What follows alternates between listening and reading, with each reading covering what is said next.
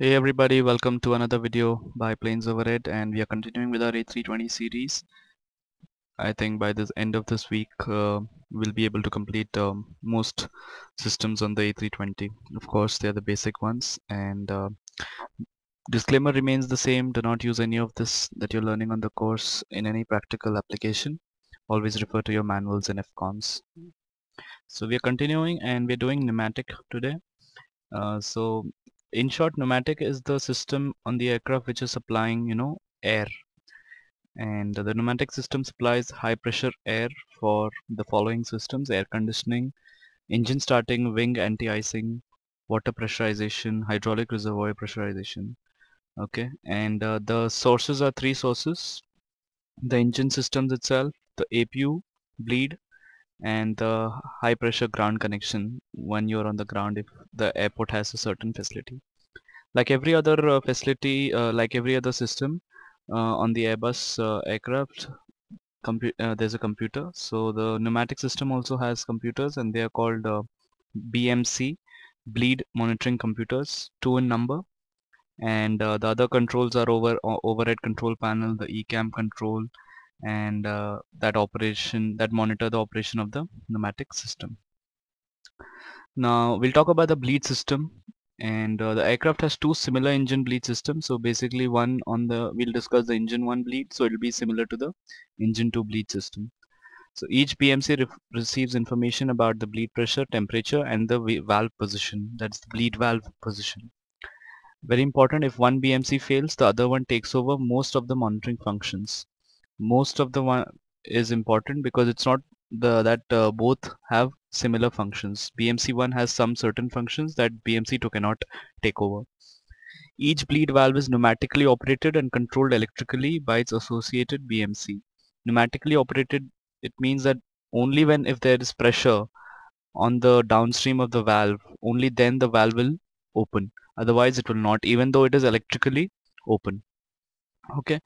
The normal pressure that's maintained is 45 plus or minus 5 psi, and important point here is it is generally taken from the intermediate pressure stage of the engine to minimize fuel penalty. Okay. Now at low engine speed, when the intermediate pressure itself is low, then it moves to the high pressure stage, bleeds air from the high pressure stage and maintains it at 636 plus or minus 4 psi. So normally it is from the IP stage.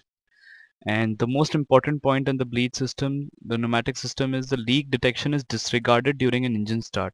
So when you start the engine, there is no leak detection provision. And APU leak detection is lost if BMC1 is lost. This is what I was talking about, the difference between BMC1 and BMC2. One BMC fails, the other one takes over most of the monitoring functions, except that APU leak detection is lost if BMC1 is lost. So BMC1 has the APU leak detection function, whereas the BMC2 does not. Now this is the diagram which is important. It is a description of the pneumatic system which we will discuss. Now considering engine 1 here, it is normally from the IP stage, and in case of a low, low, when your speeds are low, this HP valve opens and the HP stage comes into picture. Now bleed valve, this is the most important valve here, and here you have closing criteria. So the bleed valve will close on the following conditions. If there's a reverse flow, suppose the flow should be like this, but due to some reason the flow is coming like this, then there'll be closure. And the other reasons are electrical closure of the control via the BMC is if the starter valve is not closed, if the engine is shut down, then the bleed valve will of course shut. APU bleed valve is opening, then also this will go. Overpressure, overheat, any leak has been detected, then the BMC will shut down the bleed valve. And another this thing is the fire push button. If you press this handle that's on the overhead panel, it will also shut down the bleed valve. This is in the air conditioning panel, engine 1 bleed, where if you just, it's a push button, if you push it off, it will of course close the bleed valve. And here you have your overpressure valve just to check the pressure to keep it in the range, and engine 1 starter which goes into the engine. And here we have the three sources. As you could see, I already discussed the engine. There's a ground supply in case you're on the ground and connected to it, and there's an APU bleed supply as well. And cross bleed valve is what I'll talk about in the coming slide. And engine 2 bleed system is same as the engine 1 bleed system. It's the similar function. What are the components that are used? Wing anti-ice is used. Pack 2 for the right one. Hydraulic reservoir water tanks and hydraulic reservoir. If there's a cargo heating, pack 1 wing anti-ice from the left engine. Okay. So let's talk about the cross bleed valve.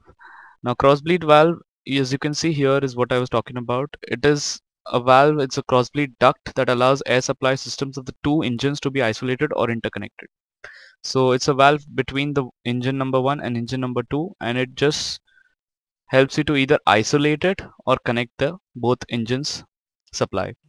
Always remember the APU and the ground is towards the left of the bleed valve. It's very important in terms of when you have leak associated failures.